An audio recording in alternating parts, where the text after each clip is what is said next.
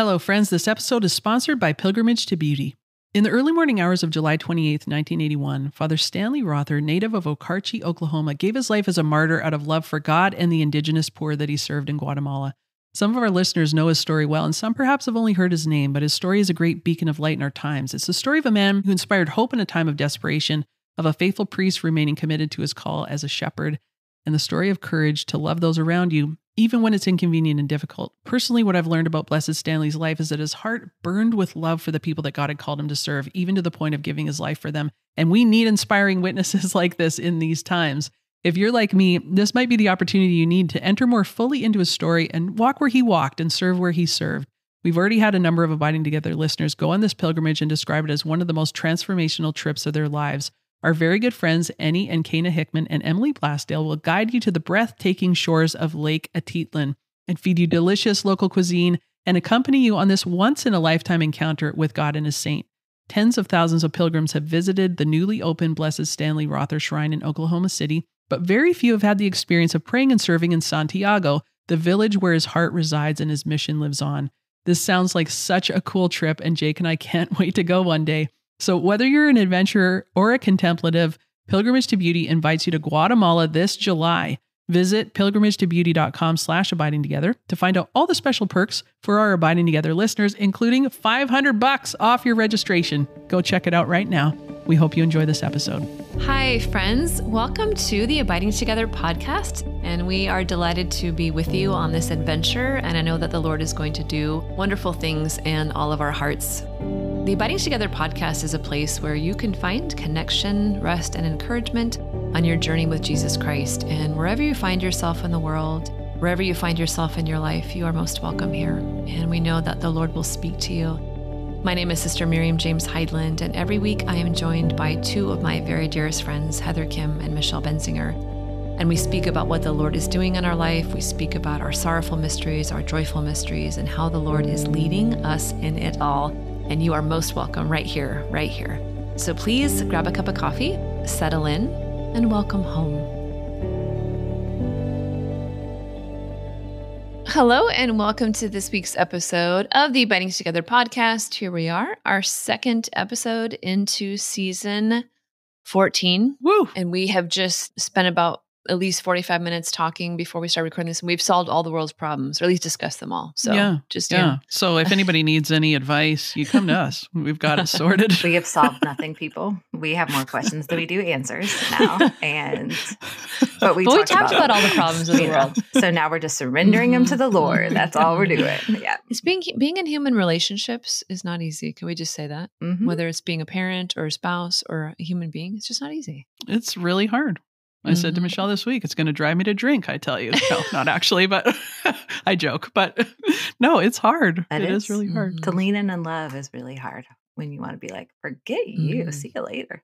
But I don't think that's in the gospel. It's so true. Like to stay engaged is really hard. It is. When you feel like your heart is like in a vice grip. Like it's very hard to just go, no, the healthy place is to stay. Mm-hmm. Which is exactly what we're going to talk about today. Hey, how appropriate. And in our next episode as well. It's almost like we were getting ready to discuss that. So today we're going to talk about living the tension and the tension between joy and sorrow. And then we're going to talk about in a subsequent episode on solitude and community. So we're going to start our episode today. Our guiding scripture is going to be Psalm 30, verses 11 and 12, where it says, "You have turned my mourning into dancing. You have taken off my sackcloth and clothed me with joy, so that my soul may praise you and not be silent. O Lord, my God, I will give you thanks forever."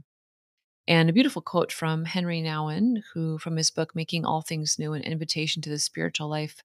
I'll just read the whole paragraph. It's very lovely. He says, "Our life is a short time in expectation, a time in which sadness and joy kiss each other at every moment.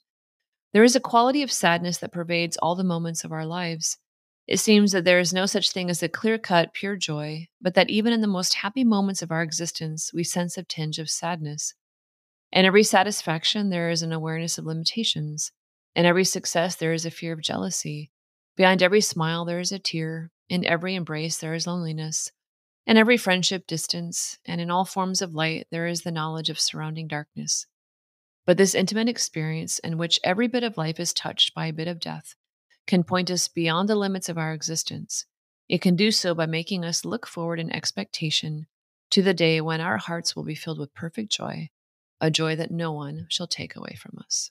Oh, he's so good. I love that.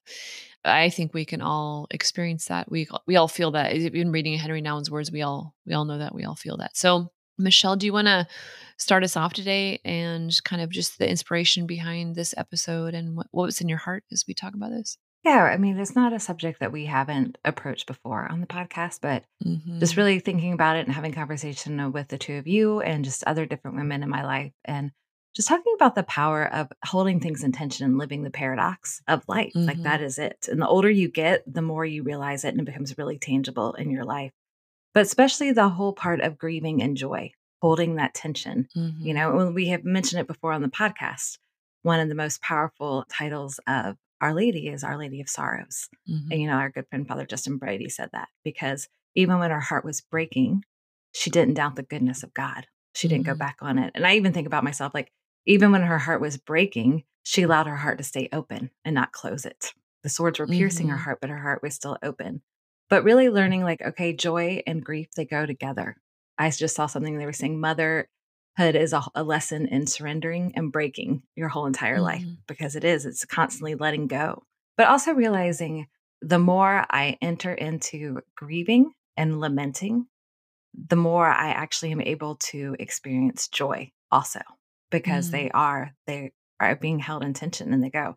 And I don't think grieving comes naturally to any of us, or really lamenting comes naturally, but yet it's important to do. You have to grieve losses. You have to.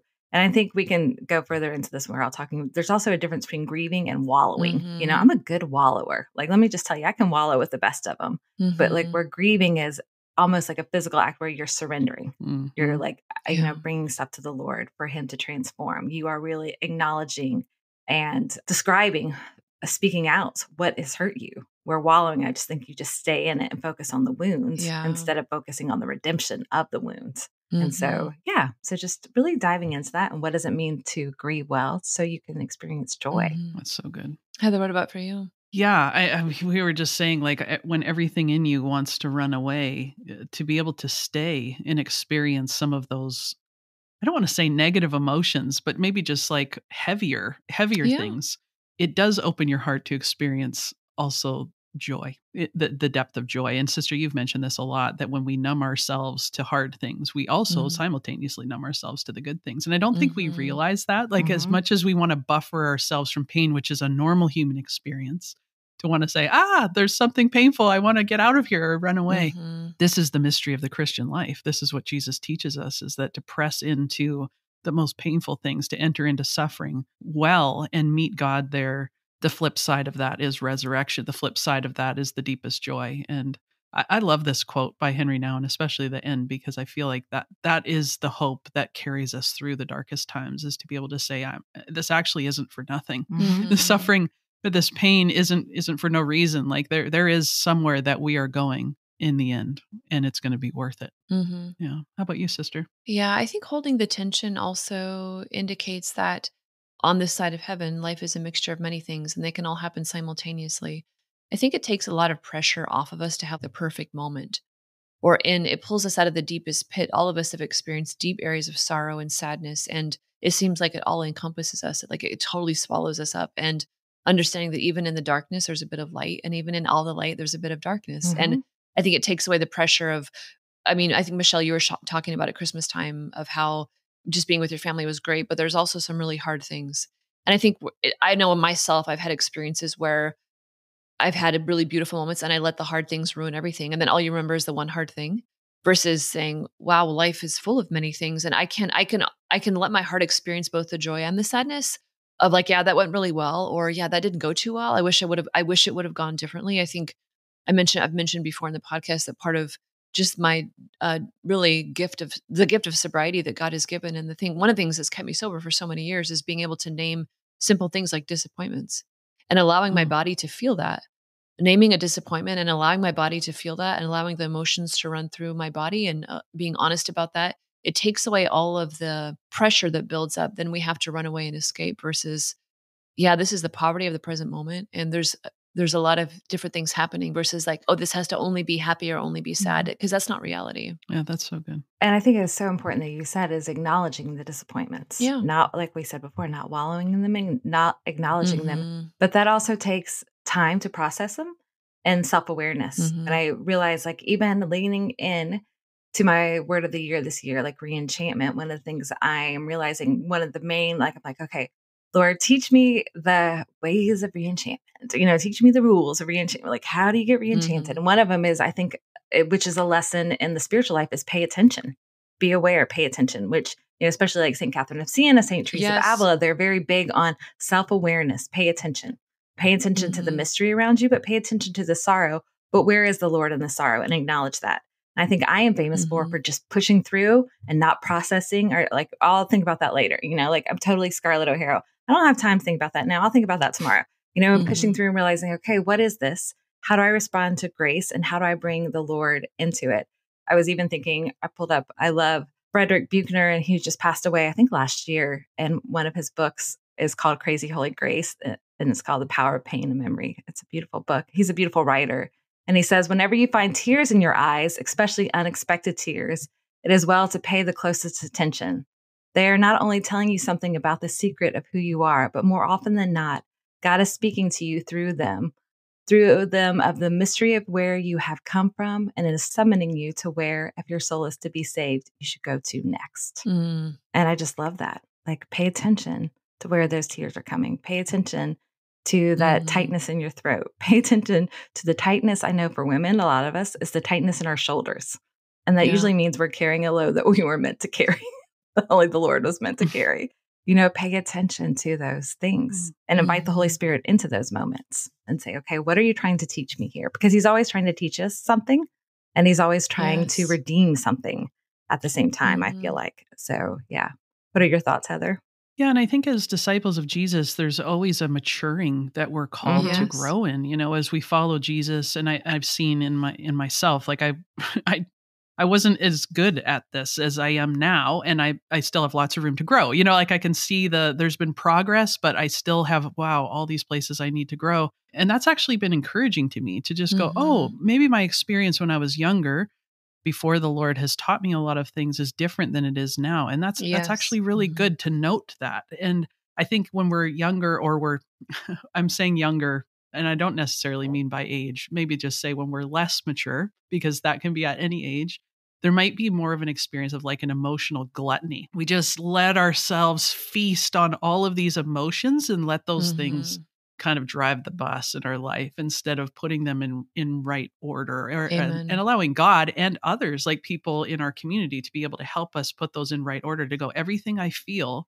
isn't the truth. I have to acknowledge those feelings, but I also have to root them in the truth, who is Jesus Christ and his teachings in the church, that's beyond my emotions. And that's why I love that last line of Henry Nouwen's quote is like, it's all rooted in the truth that there is a heaven, and one day all of these things will be wiped away. And even in the midst of our suffering, Jesus is here, and he is the hope for us all, even in the suffering. And so not all is lost. And that's where I always want to go when I feel like the most sad and the most sorrow and the most grief, is I just like, there's a part of me that just goes, it will never get better. It's going to be like this forever.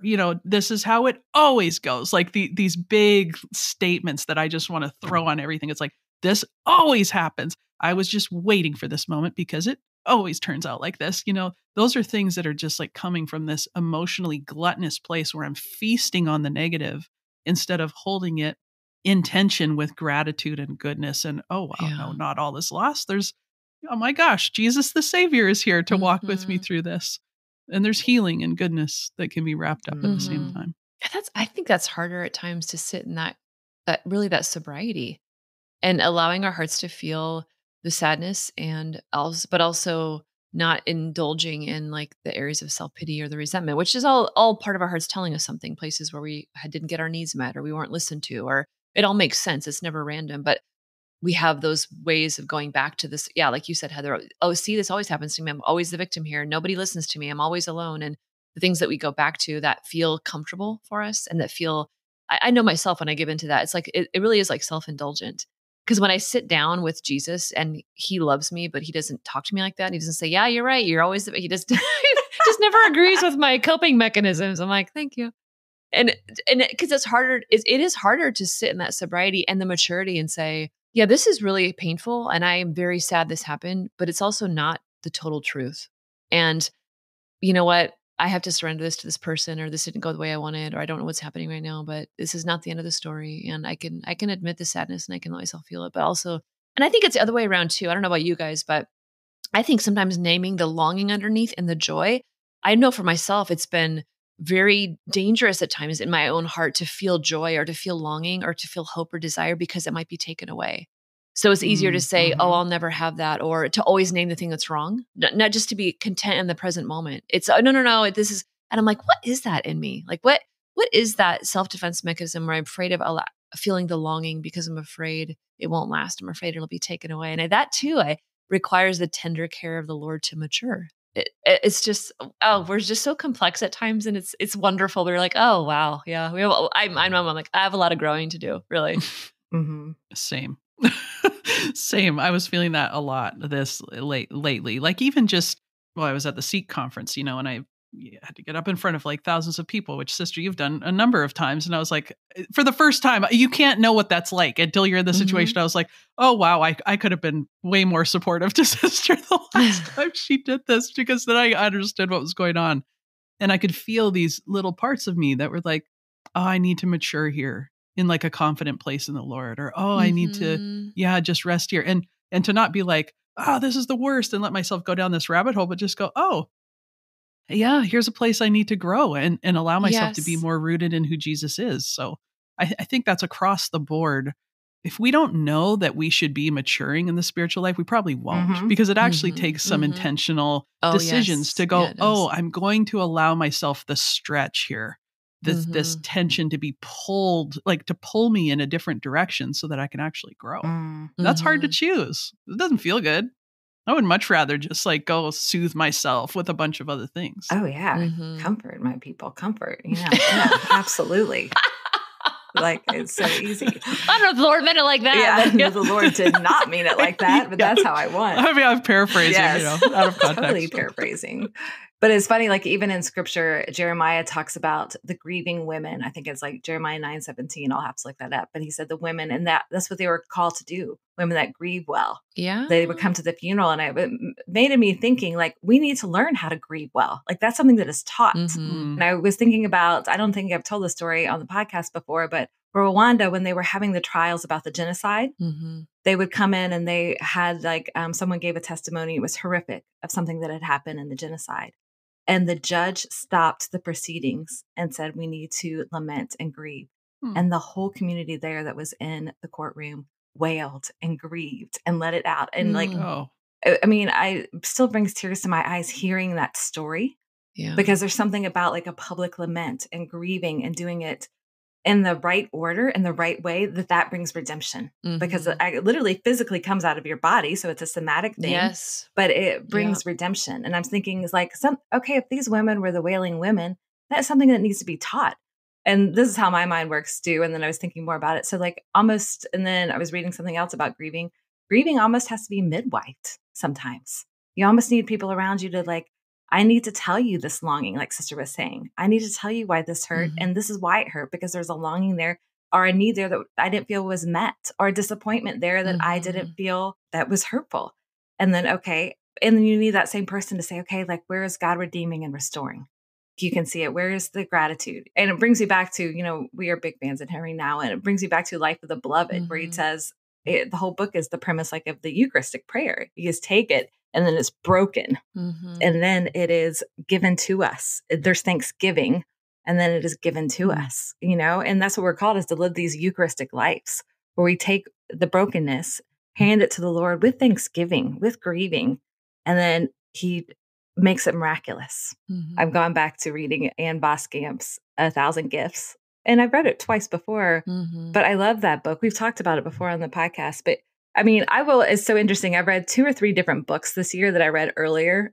And I'm like, Oh, I was telling another girlfriend, my girl, I didn't know what I was reading when I read it the first time. Like after you have a little more life experience, you're like, oh, I didn't know then what maturity I do now. again. Yeah, it just hits in a different way. And that is one of the books. And, one of the lines I love that Ian Voskamp says is Eucharist, meaning Thanksgiving, precedes the miracle. And so, okay, Lord, what, Satan had meant for harm, you have meant for good. Thank you for this. Thank you for that you're teaching me this. But I think also as you grow and mature, and all of us will say, I'm speaking for both of you too, like we still got room to grow. Like we are growing. Yeah. Tons. I think I'm just getting more and more comfortable with being poor. Like this is my mess and this is it. And so be it. I guess I just don't, I think there's something with age that you just don't care about facades anymore, or putting on a good front, or like you're like, all right, this is it. Or maybe you're just too dang tired to do it anymore. I'm too tired to care. Yeah, just too tired to care. That's it. Yeah, there's something about that. Like, this is it. And that is the real Eucharistic revival right there. It's the day-to-day life of living with Christ, of allowing him, as we receive him sacramentally, body, blood, soul, and divinity, is we're allowing him to come into every fragment of our life and to reunite us to himself. I was recently with Jake, Heather's husband, at a conference, and it was just beautiful. He was sharing of how often we're looking for like the one thing that will fix us, like the one talk or the one podcast or the one conference. I'm just going to do this one thing, or I'll get this one Bible study. And he said, can we just release that and just accept that the Father gives us the fragments every day? And I love the way he put that, because I've done that too. Like if I'm just going to get this one, if I could just meet this one person who's going to tell me what I need to know, or I'm going to pray with this one person, and that's going to fix everything, then I'm going to have arrived. Then I won't suffer anymore. And then I won't. And it's just not true. And it's so frustrating because that person becomes an idol, or whatever it is, it becomes an idol because they're not God. But like we talked about earlier, like the poverty of the present moment of the Lord's giving us gifts every day, which requires us to stay little and to continue on this path and on this journey of wholeness and communion, and also requires us to sit with a lot of imperfection in ourselves and in other people, and allowing the Lord to speak into that and surrendering that and doing what we can about it, but surrendering the rest. And it's such a simple way to live. But I just, when I look at how Jesus, loves his disciples, like that's how he loves them. Like it's little by little. It's the fragments of the baskets. It's the fullness of who he is. And he doesn't tell them the whole story at the very beginning. He tells them what they can bear, and then he gives them what they need. And it's more than enough. It's always enough. There's fragments left over. There's always more than enough. Yeah, I think one of the major battles that we all face is the battle in our mind. As difficulty comes, what we naturally want to do is find a reason, to explain like what is happening to us. We usually want to blame someone. We want to understand something so we can create narratives. And I think that's a place where we have to exercise extreme caution, is what we interpret about God, about others, about ourselves when tragedy strikes, because those type of interpretations that then become beliefs and then can take root in our heart can become very destructive if it's not the truth. And so there's an openness that you both are describing that we have to have in the midst of difficulty and extreme suffering. And I would say grief is one of a very extreme type of suffering. There's an openness that we have to maintain to the truth. And that's something that I've started to do more recently in my life, is to just say, Jesus, like I'm holding all of these beliefs right now, that this is the worst, that this always whatever, and all of these meanings, like I need you to come with your truth here, which is admitting the littleness. Like as much as I think I know everything right now, and I think I can explain and I know who to blame, I just want to say, maybe I'm wrong. And will you come with your truth right now and teach me what I need to see that I can't see and hear and feel. And so that disposition of openness, honestly, it's excruciating when you're not used to it. Like it feels so counterintuitive, right? It just feels backwards. And I'm like, but this is the kingdom, is it not? It should be backwards from like what we naturally just want to like do in our fallen humanness. But that's not what Jesus does, and we see that in the Gospels as he's suffering. There's this openness always, like, let it be done unto me, Father. Like, it's like, this isn't my will, but what's your will? There's always this communication and openness that he has there, which, gosh, we need to learn more from that. It is. And there was a situation, Heather, over Christmas, and I just wanted to blame this child. I just wanted to blame. Like, someone needed to take someone needed to be blamed. And I realized when I was thinking about it, like I tried to pause and I didn't even want to pause. I just wanted to be like, Yeah. but trying to pause and just knowing that, okay, blame means that I want control. And I realized, okay, what's the deeper thing here?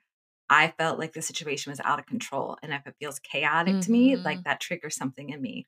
So I just wanted to control. And I just I took a step back and I prayed and I was just angry. And the Lord's like, all right, can you surrender instead of blaming right now? Can you surrender the situation instead of blaming? And I'm like, I want to blame. It was a wrestle, I wanted to blame because, and it was like such a need. But it was almost like I was just grasping for that control. Because if I blame, then I can put this into a category that I know and there will bring me peace. It was like this battle, this wrestle. And the Lord's like, can you just surrender it and not react and just respond with love? And I did, but y'all, it was a battle. It just does not come natural. Yeah, and it was like a muscle that needed to be worked out. And man, I wanted to go back to the other way. It was one of those situations, like I've said before, I'm like, I don't want to be holy. I want to be right. And I want to be justified. And I want to just, do this. And the Lord's like, can you just surrender? But it was like clenched fists trying to open them. And I did, but it wasn't pretty. My heart was like, it was an act of will. It was not, I wasn't feeling the love at all. But afterwards came peace. I wasn't what I would call a peaceful person, but there was a peace that almost rested on me. Okay, I did the right thing, in the situation. And there was just, it's just hard. As you were saying, Heather, just growing in that, having that muscle grow and keep on doing the hard thing, even when you're not feeling it. So, yeah. And I would say, what a victory, I would say, just before we jump over. But you're saying it was messy and it was hard, it didn't look perfect. I'm like, amen. It's usually not. And that is still good and growth and maturing happening there. It usually is messy. It is. It was so funny though. We went out to dinner that night and we were at a sports bar and there was wrestling on TV on one of the sports things. And I was like, who wrestles like that? That is the dumbest thing. And I remember my brother watching it when we were younger, Hulk Hogan and all those kind of people. I'm like, wrestling is so silly. And I'm a big sports person. I understand the collegiate wrestling or whatever, but this is when the guys are in the funky outfits and all that kind of stuff. And I'm thinking about it. And it was just one of those things. And the Lord was like, hello, you wrestle all the time. Call me Jacob. Yeah. It is. I was thinking of Jacob. And I was thinking we wrestle against not flesh and blood, but spirits. True. Oh, and I was like, we are wrestlers. We wrestle. This is how we get strong. Yeah. Yep. And the Lord's like, you wrestled today, Michelle. There was a wrestle. You may not like that wrestling up there, but you wrestle, girl. So now we know what to get you for Christmas. Wrestling singlet. That's what we're going to be sending you. Don't you dare. Don't you dare. My dad was from the South and he used to call it wrestling. So we can wrestle too if you want to wrestle. Oh, yeah, totally. Wrestle. That's for sure. We're fixing to wrestle. We fixing. Y'all in the South, we're always fixing to do something. I love it. I love when people say that. It reminds me of my dad so much. He would always say, well, we're fixing to leave. I'm like, okay, that's it. Can I ask you guys a question? Because you both have lost your dads, which I think is just a different kind of grieving that occurs. And I'm curious, sister, you have a little bit more time to look back, as it happened a little bit further back from Michelle. But what's one thing that you both learned through the grieving process? I know, Michelle, you're kind of still in it in some ways, but you can also look back a little bit. So, what's something that you've learned in that has been helpful to you as you've experienced other things to grieve since then? That's a great question. I think it's allowing ourselves the space and the time to grieve and not trying to put it in a box or put it on a timeline or say to yourself, well, this is what which is what it should be. And, I think it's been 22 years since my dad passed away. And at the beginning, it was really catastrophic for us. My mom was 58 years old. She's a widow, 58. I had to go back to Rome and leave my mom all alone by herself. It was so hard and it was so unexpected for us. My dad was not sick. He just died very suddenly.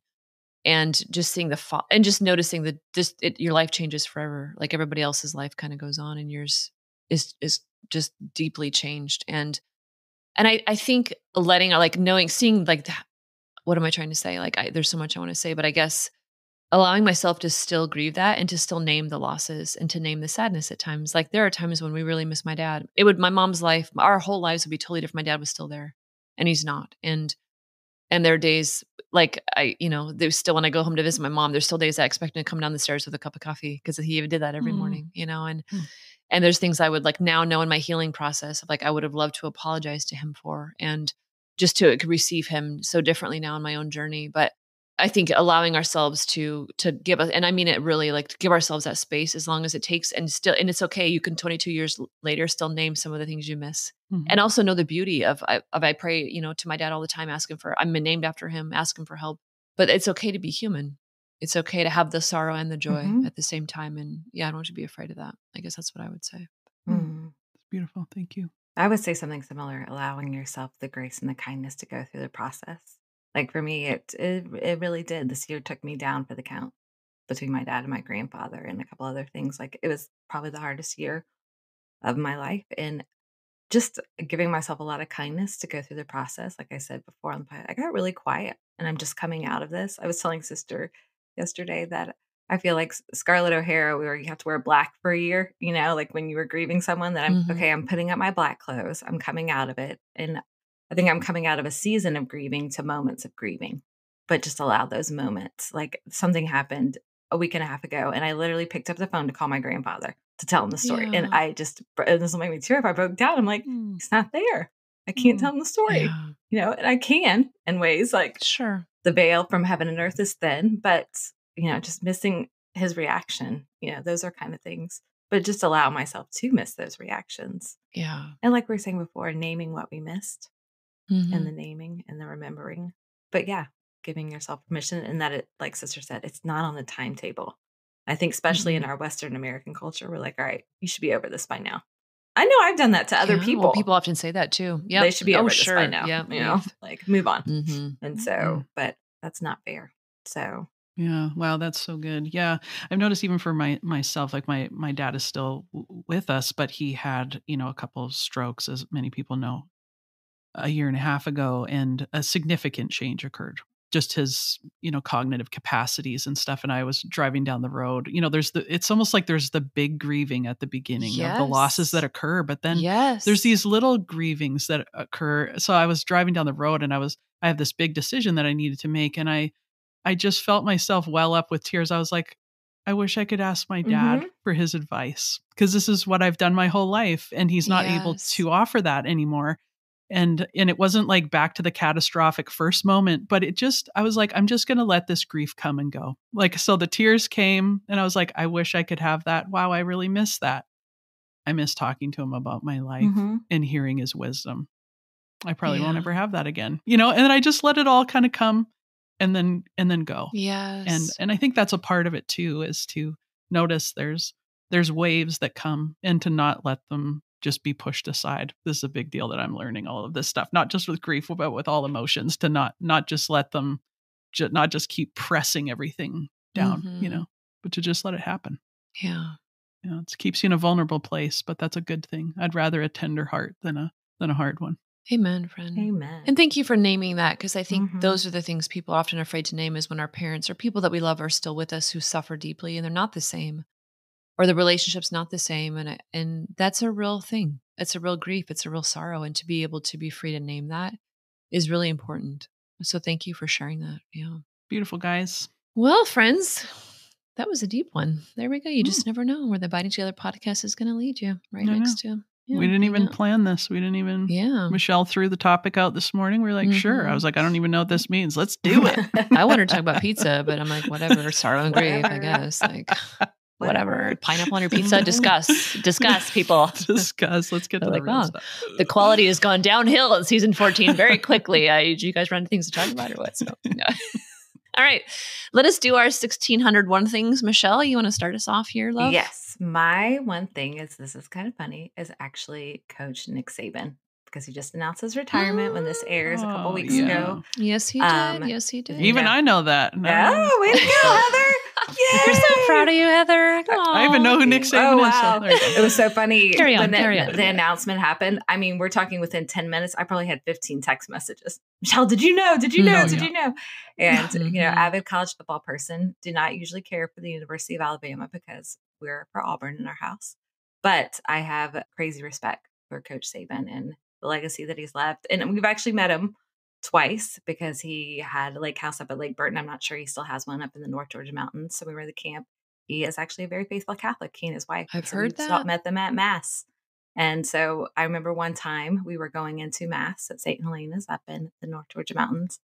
And it was when the kids were little, and it was like the sacrifice just to get everybody to Mass with their shoes on. We're piling in a row. And Chris looks at me and goes, "Don't look behind you, but your boyfriend is sitting right behind us." And I looked at him and I was so aggravated with Chris at the moment because I was just trying to get the kids. And I'm like, "What are you saying?" Like I'm whispering. He's like, "Don't look behind you." And I look, and there's Nick Saban sitting like directly behind me. And my heart starts beating quickly and whatever. And then Chris leans over to me and goes, "Do not say War Eagle in the sign of peace, Michelle. Do you hear me? Do you hear me?" I was like, "I will not." And so I would never. And his wife, Miss Terry, was so gracious to us. She said a couple of words after Mass about the kids. And Chris was like, "I'm impressed you gave him the sign of peace." I'm like, "That man has won 1 million national championships. Of course I'm going to give him the sign of peace." And so, but it was just really funny. So I'm just thinking, you're going to give him the kiss of peace. No, Heather, don't go too far. Give him the hug of peace. But it was just beautiful. And so just thankful for the legacy and hard work and commitment and integrity and discipline. And so I feel like that when Nick Saban announced that, it was like Bill Belichick, also Pete Carroll from the Seahawks. I know. It's just interesting of like the kind of like the passing of the old guard. And, in many ways of like men who've been around for a long time with certain institutions are like, it's time to pass the baton. I couldn't think of another analogy. So the baton, there it is. It's time to pass the whatever baton. Football. Yeah, there you go. Whatever. Sister and I are going to start a sports podcast also. Yeah, you should. You should. Father Dave and Bob Rice have a podcast. And at the beginning, I think most of their podcast is just sports. I'm like, you guys missed your calling. You should have just been like ESPN little announcers, or maybe they're just making it happen for themselves. Okay, so my one thing is the Seek conference. I went, you guys both weren't there, which was sad, but so I had to rep for the whole team, but thank you for being our tribute. Yeah. I'm very grateful. Yeah. Yes. And you both were probably like, "Yay, I just get to be quiet." So yes, it was a fabulous conference. There was probably, I think, pretty close to 20,000 young adults that were there, and Focus does such a beautiful job. It was like a well-oiled machine. I was like, wow, you just couldn't even see a glitch from out there. And they had so many different parts. One of the most tremendous things is seeing all the religious orders present there. It's just so beautiful. Like all the different habits, the men, the women, oh, wow. I'm like, this is the fullness of the church here, running into a lot of friends, a lot of our podcast sponsors that I got to see there. So that was it was just super fun. What a privilege to be there, and very encouraging to see all of these young people just on fire for their faith. I was like, people, the church is not dead. Amen. We're okay. Jesus is also alive and well. Well, and Heather, is your impact session on YouTube on the interwebs yet? Because they published the impact session. So it probably will be by the time this comes out. So I haven't seen it yet. They're just uploading them kind of as they go. Oh, well, we should have listeners. Listeners, please go listen to Heather's talk. Yes. So, and I will say, who cares about my talk? Listen to Monsignor Shea's talk. He was fire. He was really, really good. Yay! So those are free. You can watch them on the Seek replay. Sister? My one thing is I'm happy to promote also because Jake Kim is going to be there, the therapist conference hosted by the John Paul II Healing Center. So it is March 11th to the 15th in Tallahassee, Florida. So it's for any therapist with an active client list, or graduate students are welcome to go as well. So it's a hybrid conference. There's the attendees receive over 6 hours of teaching every day, and also training and practice as well, opportunities for rest, for fellowship, and they just have a really great time. So if you are a therapist and you would like to journey more deeply in your own healing and also learn tools and practical ways to bring your clients into healing and wholeness, I would highly recommend the therapist conference. And you can go to the JP2 Healing Center and look at their upcoming events. We'll include a link on the show notes too, but it will fill up fast. So if you want to go, I would say sign up. They do a great job. It's awesome. Well, thank you, friends. And maybe this week, listeners, as we walk together this week, maybe we could just kind of notice those moments in our hearts. So when we're holding both the joy and the sorrow, or we might just notice where we're maybe afraid to feel sorrow, afraid to feel joy, just to kind of allow the Holy Spirit to speak to us in our hearts and to bring the truth to the surface so that we can enter more deeply into the life that God is calling us to. So until next week, we will be abiding together. God bless you. Have a wonderful week. Thank you so much for listening to this week's episode. If you liked it, would you please share it with a friend and leave us a review? We encourage you to head over to our website, abidingtogetherpodcast.com, where you can find all the show notes, links to our One Things, group discussion questions for each episode, and beautiful coffee mugs, t-shirts, journals, and prints in our shop. There you can also subscribe to receive our weekly email with links to each new episode and all of the content. We'd love to connect on social media and invite you to follow us on Instagram, Facebook, and Twitter so you can catch inspiring reflections every day. You're also welcome to join our private Facebook group and dive deeper into discussions with our fellow listeners. If the podcast has blessed you, would you prayerfully consider financially supporting us? The Abiding Together podcast is only available due to the generous support of our listeners. There are significant costs associated with creating this content, such as tech support, design, website, equipment, and hired staff that we need to be able to continue offering great content. Abiding Together is a nonprofit 501c3, and all donations are tax deductible. You can make donations of any amount through the Patreon website, or you can send us a check directly if that's easier for you. If you donate $15 or more per month on our Patreon page, you become a tribe member, and you will receive bonus content every month, such as recipes, music playlist, downloadable prints, and more. You can find all the information at patreon.com/abidingtogetherpodcast. Thank you so much, and God bless you.